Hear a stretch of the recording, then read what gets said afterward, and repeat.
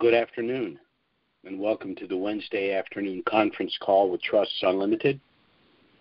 This is Jim George speaking. I'm the non-attorney spokesman and facilitator for Trusts Unlimited, and I'd like to thank all of you for taking the time to listen to this call, particularly those of you calling in for the first time and those that will be listening to the replay over the next 24 to 48 hours. We like to move quickly through these calls. Bottom line, the information for you. We know you're busy people. You have other things to do. We do have a standard format. We like to spend a few minutes talking about the situation as it evolves in Iraq, as we continue to believe that the Iraqi dinar is the base currency for the potential reset of some of these other currencies. A few minutes talking about the program we put in place to assist you, and then we go to a brief Q&A. So let's go ahead and get started and talk a little bit about what's going on in Iraq. First, by way of disclaimer, Trusts Unlimited is not the purveyor of the dinar and these other currencies. We're not advocating either the sale or purchase of these currencies, but as rather substantial currency holders ourselves, we're sharing with you the information that we think is relevant. And, of course, the most relevant piece of information for those of us holding the dinar and some of these other currencies is a window for the potential reset of the Iraqi dinar. And after looking at the situation that exists there, we have a pretty wide berth here. We're looking at a potential reinstitution of the dinar based on two scenarios, either in the next 40 to 60 days or as a backstop. The worst scenario as we speak today would be January of 2021. But for reasons that I'll explain, technical reasons, it could happen anytime in between. So let's start and talk about what's going on in Iraq. The situation is so complicated, and there's so much going on so many different levels. I could be on the call for 2 hours. I don't want to do that, and I know you don't want to listen to it. So I'm going to bottom line the information to you that I think is most important. Let me just touch on the CBI first. Unlike previous situations where we were close to a potential reinstitution of the dinar, it's the CBI whose work has been completed. What's basically holding up the CBI are the corrupt politicians and, of course, the auctions which continue. Formation of the new government has been the primary stumbling block, and the government's been playing musical chairs with the various nominees for the office of the prime minister. We began with Alawi, we then went to Mahdi, we then went to al-Zarfi. Currently, we're dealing with al-Kazemi. Now, the parliament is scheduled for a vote on al-Kazemi's cabinet, and he has been in negotiation with all of the factions and has amended his cabinet positions. But having done that, I still am of the belief that passage of his cabinet and the formation of the new government next week is very doubtful. Now, President Salih of the House does have some options. One of them, and the one that I think will probably take place, is that he will renominate Alawi, who does have the support of the Sadrists and some soft support with the Shia. If that in fact happens, that means we went from Alawi to Mahdi to al-Zarfi to al-Kazemi and then back to Alawi. Now, there is a second option, and it's kind of draconian, but what Salih could do was he himself, and this is pursuant, I believe, to Article 81 of their Constitution, the President of the House, Salih, could assume the office of Prime Minister designate and dissolve the House until the elections again in September. Now, again, that would be a pretty draconian move. I don't know whether he would be willing to do that. But that brought up an interesting question for me, and that is, if they actually dissolve the House until re-elections in September, what's the status of the members of the House? Are they technically no longer members of the House? Or if they are, would they then have lost their immunity until September and be subject to the accountability and justice law? If that were in fact the case, if it were in fact the case that they would lose their immunity, and I were Salih, I would use that as leverage and say, look, if you don't get a Lowy through or someone through next week and I dissolve the House, you guys are in jeopardy. So maybe that's a possibility. I'm trying to think of ways that this can get done. Now, why do I think that the reinstitution can still happen in 2020 and possibly within the 45 to 60 days? Well, there is the possibility that Al-Kazemi and his cabinet could be approved. There is the possibility that if they're denied, he will quickly bring Alawi in, and he could be approved, which would get us within that 45 to 60 days. And inasmuch as the CBI's completed its work, everything would be in place for the reinstitution of the currency. The other reason is that the House has decided that the budget will be approved incrementally, meaning that they will do an initial budget which will carry them from January through May, and then they'll go to the 1/12th protocol, meaning essentially month to month. So if that's in fact the case, and if the budget has to be redone because of the precipitous drop in the price of oil anyway, then it would seem reasonable that they could also reinstate the currency at the point that they'd be rewriting that budget for that short term. But there still remain substantial complications in Iraq. We still have corrupt pro-Iranian officials. We still have the auctions. We have the Iranian militias that are running around in Iraq, and now they're threatening to attack U.S. installations. In my opinion, that would be a mistake. I've said it in the past, and I hope that it happens, but Iran has been using Iraq as a piggy bank for probably decades at this point, and they're pilfering up to $40 billion a year from Iraq. They have 5 major oil fields in Iran, each producing approximately $60 billion a year. If the Iranian militias continue to attack, however weak these attacks might be on U.S. installations, I'd really like to see the United States take out one of those oil fields. You don't want to wipe the country out because then at that point they have nothing to lose. But taking out one oil field negates the $40 billion a year that they would be getting from Iraq, and hopefully they would see the light.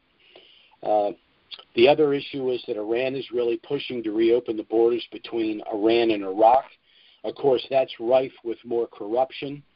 And also, and again, this is just my opinion, and this is because I have such a low opinion of the Iranian mullahs and their intentions, but it would not surprise me at all that part of their intention to reopen the border is so they could, to the best of their ability, infect the Iraqi people with the coronavirus, which is devastating Iran. In addition, the drop in oil prices has created massive budgetary holes for the Iraqis, which is another problem. And all of these things combined have resulted in the, at least temporary, devaluation of the Iraqi dinar. Now, I know that's disheartening for many, but this devaluation is based on all of these issues which can be resolved. If you are like-minded, as I am, that we're going to get through this, and the Iraqis will eventually reinstate their dinar, either in the next window of 45 to 60 days, or even if it's pushed out to January 2021, then the temporary devaluation of the Iraqi dinar is just an opportunity to buy more dinar. So that's the situation as it exists right now. I know it's not what you want to hear, but again, 45 to 60 days, best scenario. January 21st, worst case scenario, that's 8 months out. Many of us have had dinar for over a decade, so 8 months represents approximately 8% of the time that we've already been holding the currency, so it's not the end of the world. Before we get into the program we've put in place to assist you, I would like to touch on the IMF call that I was afforded an opportunity to listen to last week. It was the reason that I had to jump out of last week's calls. And I just want to touch very briefly on some of the things they discussed. One of the things they discussed was their concern about the coronavirus, how it's affected the globe, and particularly how the Trump administration has responded, i.e., by nationalizing the Federal Reserve and taking control of the central bank. Now, this is of concern to the IMF because the largest reserve currency held by the central banks worldwide is the U.S. dollar. So whatever the Trump administration does that has an effect on the Federal Reserve, control of the U.S. central bank and the U.S. dollar has a direct effect on the central banks around the world. Second is the IMF did discuss loans for countries that are struggling with CV-19 or the economic vacuum that it's created. Now, that hasn't directly affected Iraq, but it has indirectly affected Iraq, most notably the reduction in the price of oil. So Iraq would be on a list of nations that would be eligible for additional loans to the IMF. The IMF has a vested interest in seeing the sovereignty of Iraq and the growth of their economy simply because the IMF, the United States, has backed guaranteed loans for Iraq. There are a lot of countries that basically are the debt holders for Iraq, and they want to make sure that those loans are eventually repaid, and that's not going to happen unless Iraq emerges from what's going on right now.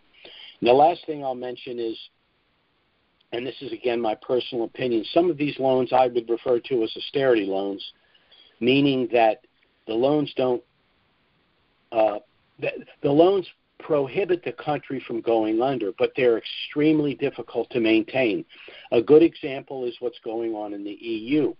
Austerity loans were basically given to Greece, to Italy, to Spain, to Portugal, to Ireland. These countries were in trouble, and they're really strapped with the payments. And if you recall, the IMF in a number of cases had backed off on the deadlines for payments repeatedly.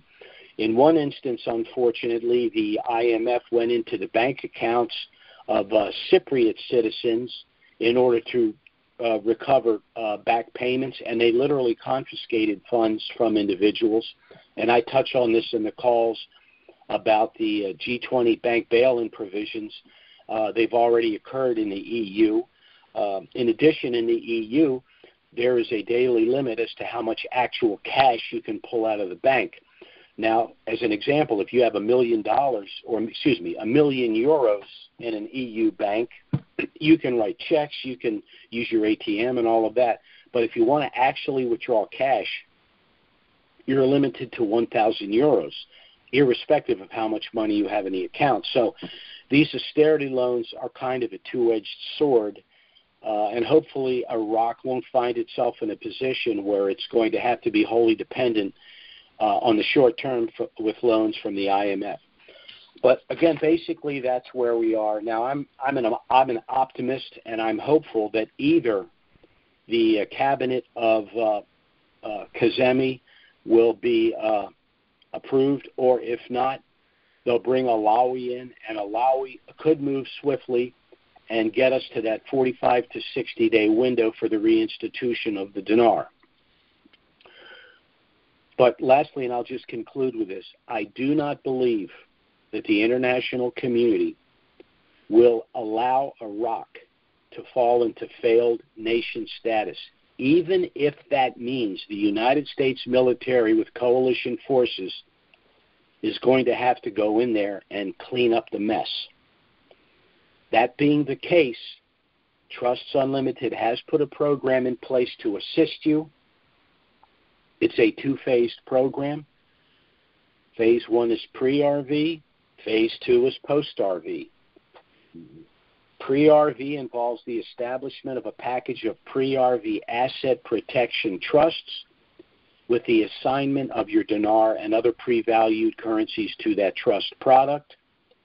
Post-RV involves all of the products, services, and professional referrals that will be made available to you after the reinstitution and revaluation of the dinar and some of these other currencies. So let's start with phase one, which is the establishment of your package of pre-RV asset protection trusts, again, with the assignment of your currencies on paper to that trust product. Now, there is a very compelling reason. Actually, there's a number of reasons why Trusts Unlimited has established a package of irrevocable trusts, which are, in our opinion, the best bulletproof asset protection available domestically. Now, there are a number of entities one can establish to provide some level of asset protection. For example, individuals can establish LLCs and sub-S corporations, and they do provide some asset protection, primarily by dividing business assets from personal assets. The problem here is the possession of the dinar and these other currencies are personal assets, not business assets. In addition, courts have ruled that LLCs and sub-S corporations owned in the majority by one person or a small group can be pierced for civil litigation. So the LLC and the sub-S corporation are not going to provide the asset protection you're going to need in order to protect this newfound wealth. Some individuals have established revocable or living trusts, and those entities can exempt your estate from the cost and delay of probate and can substantially reduce and in some cases eliminate the federal estate tax.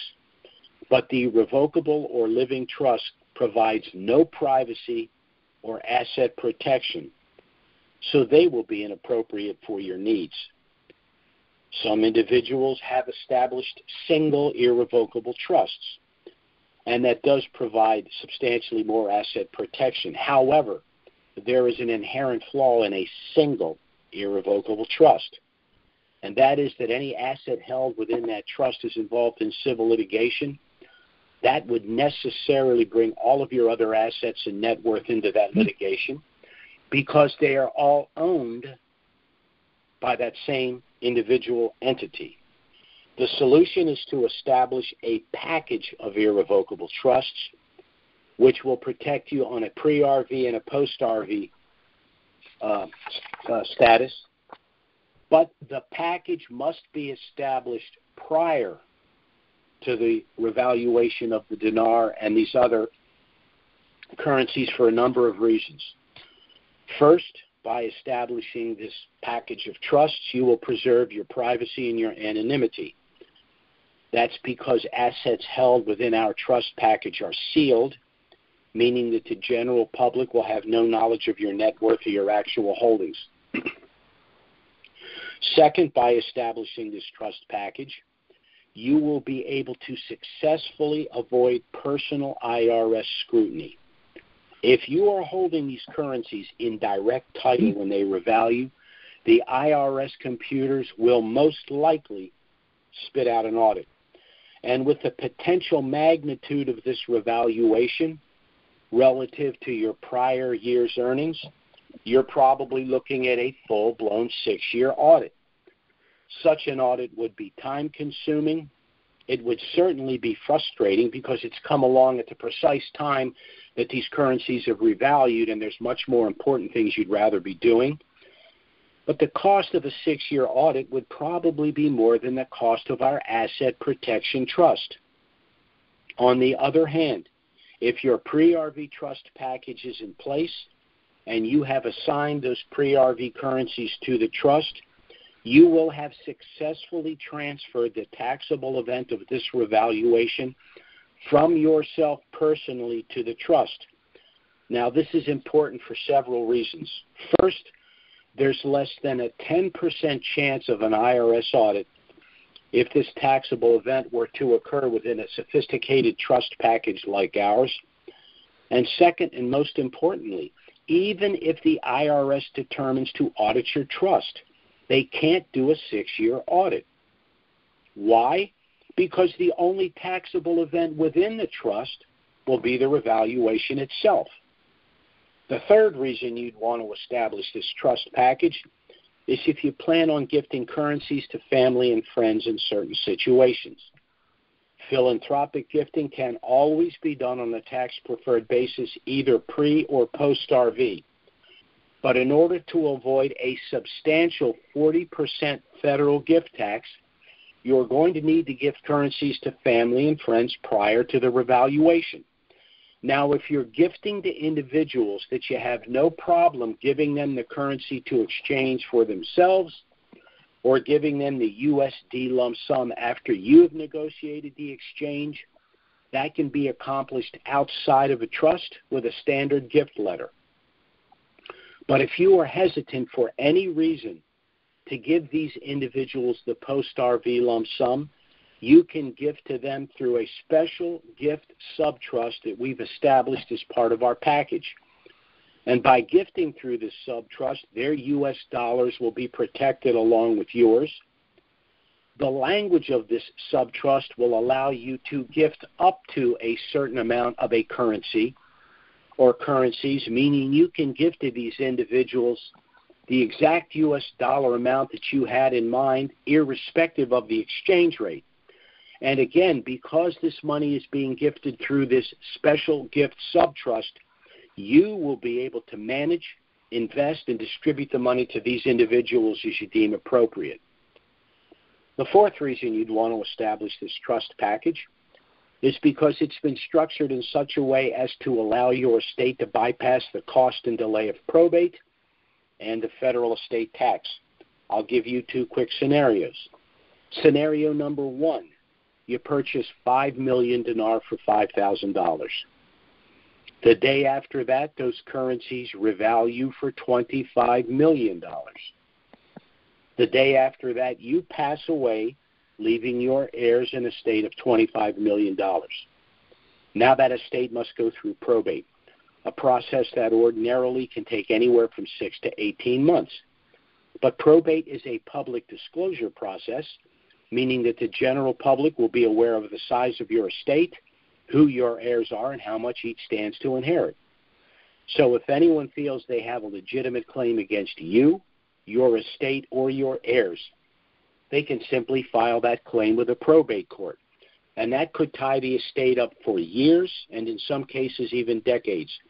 And your heirs will have either limited access or no access at all to their respective inheritance until the probate process is completed. Then there's something called the federal estate tax. This is the tax that the federal government would assess in order for your estate to be transferred to your heirs. Under current law, approximately $10 million of that $25 million estate would bypass any federal estate tax, but the balance could be taxed as much as 55%. Now, this scenario is not only unacceptable, it's completely and totally avoidable. Scenario number two, you purchase 5 million dinar for $5,000. The day after that, you assign those currencies on paper to our asset protection trust package. The day after that, those currencies revalue for $25 million.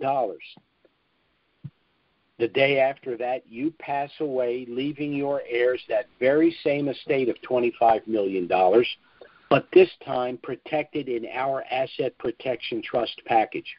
As a result, there will be no probate. There will be no public disclosure of your estate.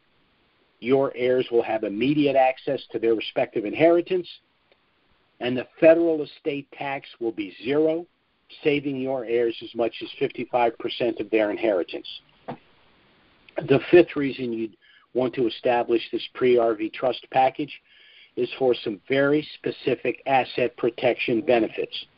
One pre-RV, one post-RV. Pre-RV, this trust package will allow you to circumvent something called the Uniform Fraudulent Transfer Act. What does that mean? Under our system of civil procedure, you can only be sued for what you actually own in title or the value of property at the time you transfer it out of title to an entity like our trust package. So let's take the previous example from above. You purchase 5 million dinar for $5,000, assign the currencies to our trust. They subsequently revalue for $25 million. you begin to live a lifestyle more reflective of your newfound wealth, and a couple of years down the road, someone sees that you're living rather comfortably and decides for whatever reason that they're going to sue you. Well, this prospective plaintiff has a couple of problems. First, he or she better have a very strong case and very deep pockets, because this trust has been structured in such a way as to make it extremely expensive and extremely time-consuming to pursue civil litigation. But second, and most importantly, once any prospective plaintiff learns that pursuant to the Uniform Fraudulent Transfer Act, the only thing they could ever win by way of a civil award would be $5,000, the value of the currencies at the time you transfer them out of title and to our trust, and none of the post-RV value of $25 million, there will be no lawsuit. Post-RV, there's a benefit I like to refer to as limited liability stop-loss. This protects you from future bad acts after you have acquired this wealth. This protection is accomplished through a legal strategy referred to as segregation of assets. This is why we have established a package of trusts, and this is how it would work. Once again, we'll use the same example. You purchase 5 million dinar for $5,000, transfer the currencies to our trust. They subsequently revalue for $25 million, and now that you have $25 million in trust, you decide to make some purchases. So you purchase a larger primary residence, a vacation home, perhaps a half a dozen rental properties for tax write-off and additional cash flow, a couple of cars, a boat, and let's say an RV. But as you purchase these items, you place each of them in their own separate sub-trust to be managed by your master trust, the initial trust you establish to hold your pre-RV currencies. Now, how does this protect you from potential litigation in the future? Well, let's say one day you're driving one of your new cars, you have an accident, the accident is clearly your fault, and tragically someone is seriously injured or even killed. Well, the family of the victim is going to want to sue you. But remember, civil suits are about monetary awards, and you don't legally own anything. So the plaintiffs would be left to sue the owner of the car that you were driving. Well, who owns that car? One of your sub-trusts, of which you are merely the beneficiary. And what's in that sub-trust? Merely that one car and the car insurance policy. In that scenario, the car insurance carrier will negotiate an out-of-court settlement with the victim's family, and you will not be involved in those rather unpleasant negotiations.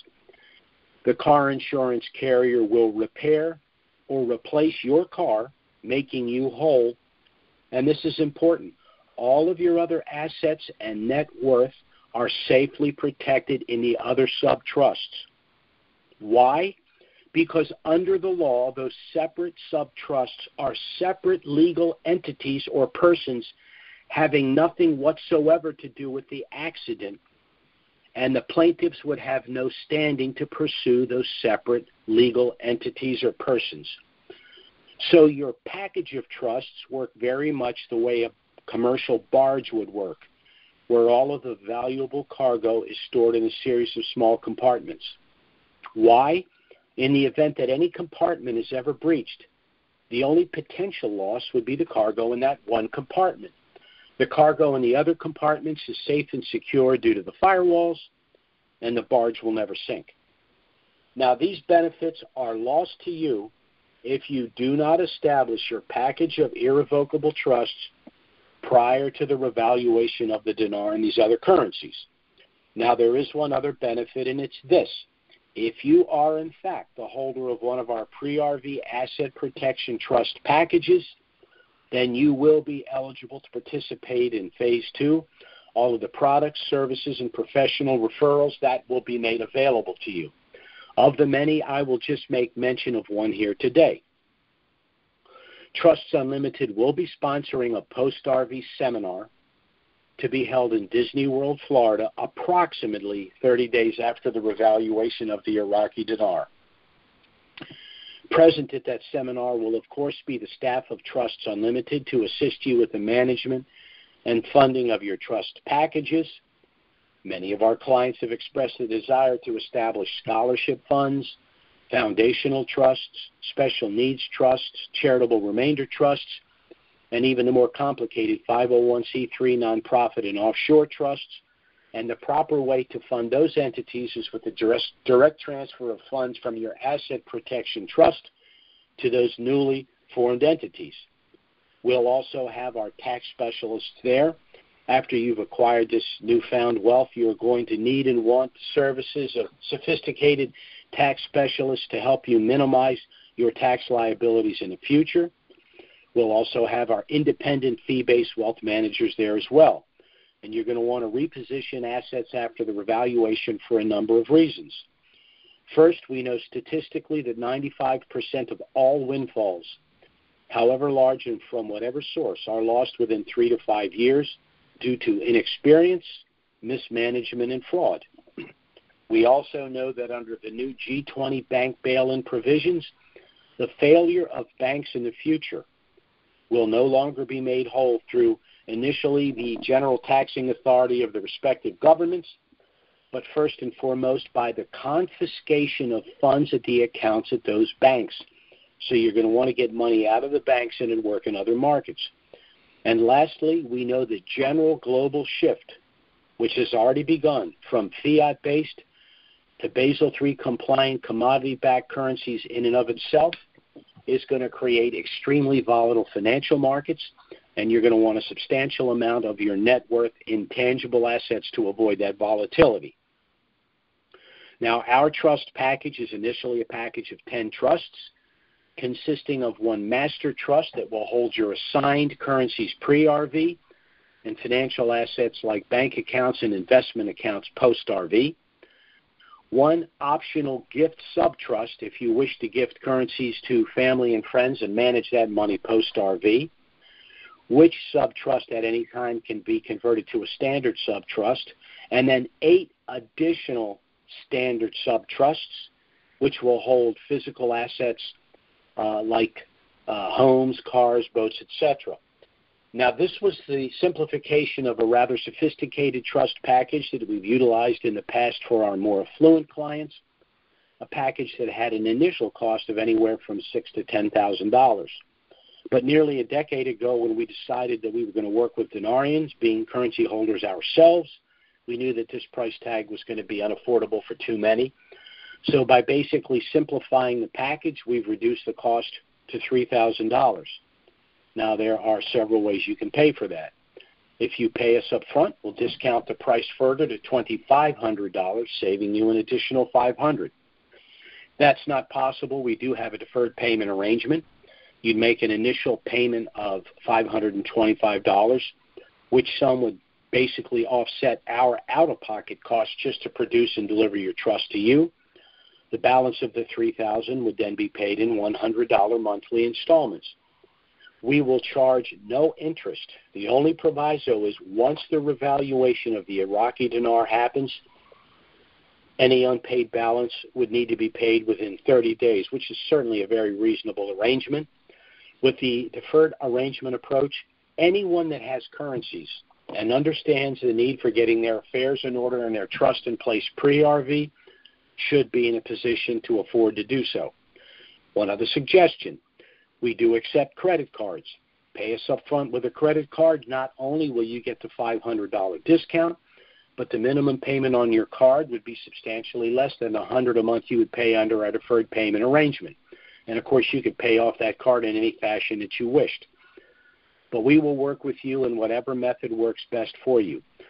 Our intention is to help you get your affairs in order and your trust in place for all of the reasons that I've discussed here this afternoon. Now, we will be going to a Q&A in just a moment. But before we do, I'd like to tell you a little bit about Trusts Unlimited and why you may want to seriously consider contacting us and getting our initial no-obligation package. Our trust package was authored by our attorney, Robert Bly. He's been a practicing attorney for over 40 years, specializing in the areas of estate planning, asset protection, and offshore planning. I myself hold degrees in political science, macroeconomics, and finance.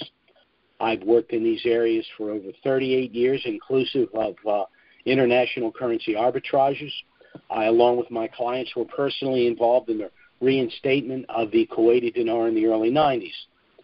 So between the two of us, Robert Bly and I have over 78 years' experience working precisely in these very specific areas, and I frankly know of no firm that can make that claim. Now, Bob and I have actually been working together for a decade in the areas of estate planning, asset protection, and offshore planning, and it has been disheartening from time to time to see people walk away from sound estate planning and trust creation because of the mistaken belief that by doing so they have somehow lost control of their affairs and their assets. In point of fact, under our system of civil litigation, it's when you hold assets in direct title that you can lose control of them or lose them outright. If you've lived for any length of time, you've either experienced in your own life or through friends and family situations where you have lost control of your assets and your affairs. Things like unexpected divorce, permanent incapacitation, the onset of dementia, premature death and prolonged and complicated probate processes. Then there are investment losses, business losses, and even bankruptcies. The number 2 loss of wealth now in the aggregate, courtesy of the information age, is identity theft. But the number 1 loss of personal wealth remains confiscation through civil litigation. Anything you own in direct title can be taken from you. So in point of fact, the only way that you can manage, protect, and control everything at all times and in all circumstances is through the establishment of a package of irrevocable trusts, and particularly if you have an asset like these currencies that you're anticipating a substantial increase in value. And we at Trusts Unlimited will do everything we can to help you accomplish your personal and financial objectives, both pre- and post-RV, as we understand them. So again, thanks for listening to the call. We are going to a Q&A in just a moment. I strongly suggest that if the things we've discussed here are of interest to you, you have a pen and paper ready. I will give you our contact information. You can get our initial no-obligation package. It has a lot of information about us, about trusts, about the revaluation. You can review the package, contact us by phone or email if you have any questions. We'll be happy to assist you in every way, and there will be no consultation fee. So I'm going to go ahead and open the Q&A now.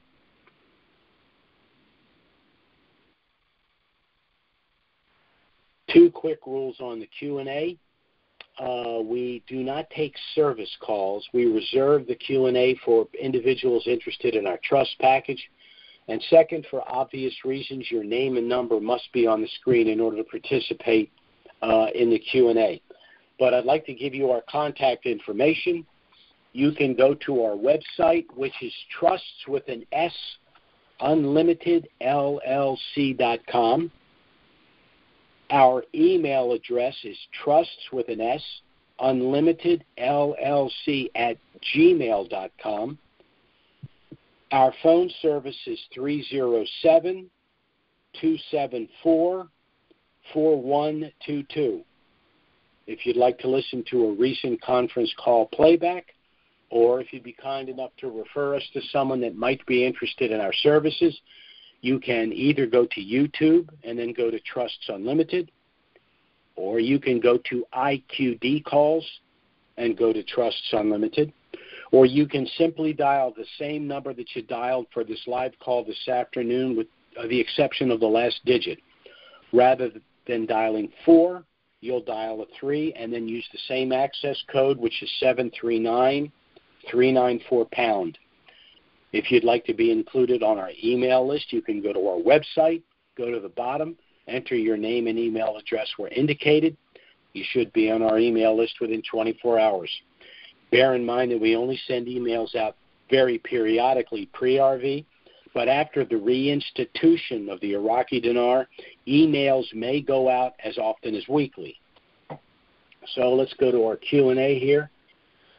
Our first caller is area code 916. That's 916. Go ahead. Hi, Jim. I'm wondering, since Disney World is closed now, should the RV happen and Disney World is still closed, have you thought of an alternate venue? Yes. Can you share that? I'm going to explain to you what our plans are. If in fact Disney World is closed, or if in fact there are still rigorous travel guidelines, and many of our clients are older individuals, we will either find another site, or we will do the presentation in our offices with a DVD and then put that DVD up on our website so that individuals wouldn't even have to travel. As a matter of fact, it made us make the determination that we will probably, even if we go to Disney, do a DVD and put it on our website, because there still are individuals absent the coronavirus situation that still, for health reasons, can't travel. So we will be doing the seminar either in person in Disney or through a DVD. Okay, thank you. Sure. Bye-bye. Okay, our next caller is area code 347. That's 347. Go ahead. Yes, this is Praveen from New York. Now, currently the Dinar market rate is outside the 2% compliance window with the IMF. Will this delay the RV? Yes. They're going to have to close that window. Now, also, there was a time frame. It had to be closed with a certain amount of time. I think that if they can get within the 2%, they're going to be all right. Now, let's say hypothetically that the CBI's work is concluded, the new government is in place, some of the other issues have been resolved, and that's the only outstanding issue. I think the IMF will waive the time frame. But even if they don't, the currency will reinstitute in country. So, but you're right, that is an issue that has to be dealt with, and I think it will be dealt with relatively swiftly. Oh, okay, all right. No, because I think I heard about that like 2 weeks ago, and I think they dragged their feet in changing it. So changing it to the. I know they didn't want to change it because that reflects it outside of 2% window. But I think the last currency auction or so was like, maybe not the last one, but I think 1 or 2 weeks ago, I think when I was hearing it was outside compliance. But I think they were dragged their feet in changing it. It is outside of compliance, and it meanders around. But remember, if it can get out of compliance quickly, it means it can go back into compliance quickly. And remember, a lot of that spread has to do with the corrupt officials who are skimming. So I think that'll be dealt with, again, rather quickly. And remember, the U.S. Treasury, along with the Finance Committee, is overseeing the CBI operations as well as some of the import regulations that were in place. So I really do think if everything else gets done, that's going to be resolved, or there's going to be a serious problem. That's not going to hold this thing up. They're going to take care of that. No, what I mean, I assume that it will be out because I think the coronavirus and the oil prices. I'm assuming that had an impact on that. I assume. I'm sure all of that does. That's why in what I said earlier, I said the complexity there and all of the problems that they're facing. But I'll just repeat myself one more time. If everything else gets resolved, that 2% spread's not going to be a problem. They'll fix that like overnight. Okay, one more thing. How about a body? Why can't does a body, let's say if they selected a body, will he have support? I think a body's done as a potential for the prime minister designate, but a body does still have some pull with the parliament and some of the sects. So I think a body can be helpful. Let me put it that way. Okay, thank you. Thank you. Bye-bye.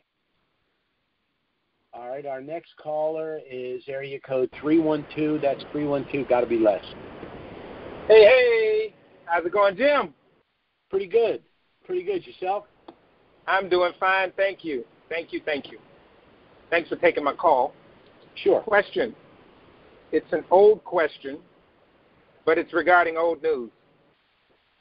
So how did that fly do on the wall last week with that meeting? You were the fly on the wall.